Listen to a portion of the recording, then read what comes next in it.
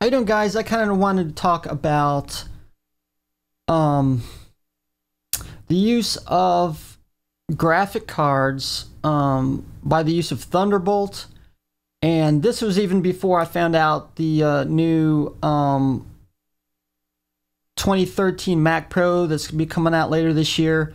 The graphic cards are going to be built in; they can't be replaced.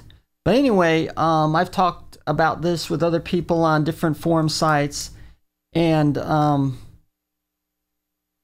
supposedly with the use of Thunderbolt, you can use external PCIe expansion modules. You can put in a PCIe expansion card in this box and then hook it up by Thunderbolts, so you can use different PCIe cards like graphic cards and so forth.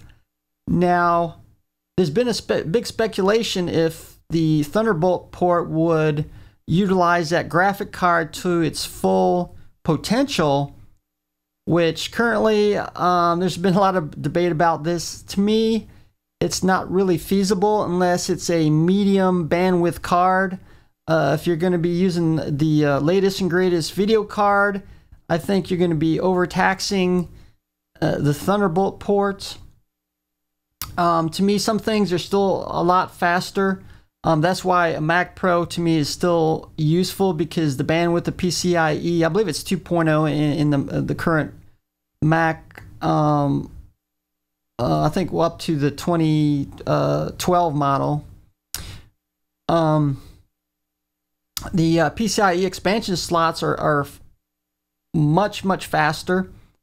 Now, this comes more and more important with the new Mac Pro model 2013 coming out the fall of this year, because, like I said before, the two graphic cards are built in. You can't replace them with new models or add them in there later. Pretty much what you see is what you get. So there's been a lot of speculation of adding graphic cards, to upgrade it using the Thunderbolt port, which there's going to be a new Thunderbolt, which is going to be Thunderbolt 2.0, which adds it from 10 gigabits per second to 20. But even then,